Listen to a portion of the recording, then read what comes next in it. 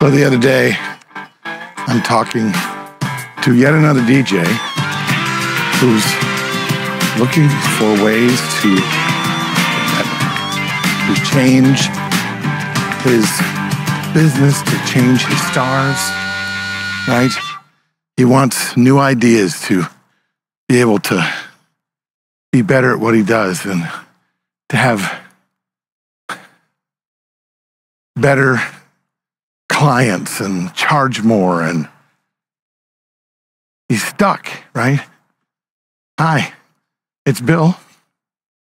Thanks for joining me again on Creative License, brought to you by Electro Voice.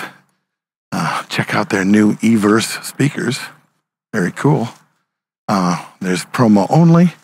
There's DJ Event Planner. There's Disc Jockey News, DJNTV, and of course my workshop, the Entertainment Experience. So, what is the number one thing you can do? You know, they all want an idea, right? They all want a silver bullet. How am I going to get better? How am I going to do something to really change the way in which life comes at me and my business, and be a better DJ and be a better performer, or whatever that is? And the number one thing I think you can do is to go and do something that you don't think you can do, or better yet, do something that scares you, which is, I think, a perfect thing to think about on this beautiful Halloween week. Today's Halloween, and what better day to sit down and figure out something you're going to do over the next month or 6 months or year when it comes to you, your performance, your life, that is scary enough that you're going to have to really stretch yourself. Every time I've ever had any kind of a evolution in my performance, in my business, in my personal life, I've put myself out there in a way that is actually kind of terrifying. The first time that I asked the first time I knew I was in love, and I was going to ask my wife to marry me, terrified that she might say no. Or when I needed to make changes to my business because I wasn't sure if I was going to be able to take care of my family, take care of my wife and anybody that we create together, I'm going to have to make some changes. I'm going to have to first raise my prices. I went from $500 to about 5 times that overnight. It was terrifying. Nothing was scarier for me at the time, because the last thing I wanted to do is to not DJ anymore. The last thing I wanted to do was to have somebody say no, and now I'm not working. I mean, think about it. How terrifying is that? I know it's terrifying for you too, because that's what people talk to me about. Like, what am I going to do? How am I not going to be so scared that somebody might say no to me?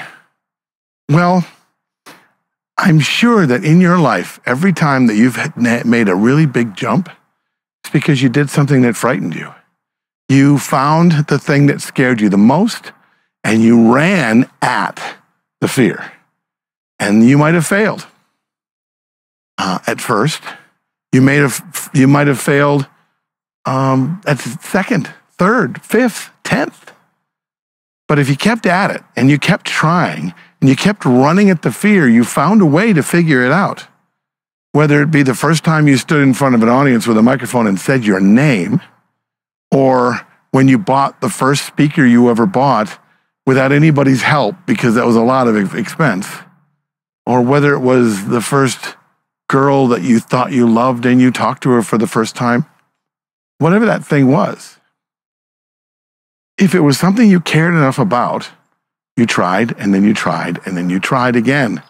And you became better because you ran towards the fear, and you had the passion and care and love for what you were doing and for what you wanted to figure it out by doing it over and over and over. So, what did I think you should do?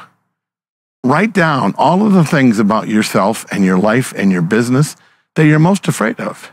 Okay? Write down the things that, gosh, if I wasn't so scared, I would do. And you do it by yourself because usually you don't know that you can trust telling somebody that you're afraid. Nobody wants to say, I'm afraid of this, I'm afraid of that. We always want to look like we've got it together. But the truth of the matter is we don't. We don't have it together. We are all terrified of everything all the time. The more terrified you are of it, the more you should run at it. Because if you're afraid to do anything about it, then you still don't get anywhere and you're still afraid of it. And there's nothing that you can't get past. There's nothing that you can't get better at. There's no fear that you can't conquer by running at it. And I promise you, each time you get better, you're going to find something bigger to run at. So have a happy Halloween. Find something that scares you. And I'll see you next time on Creative License. Boo.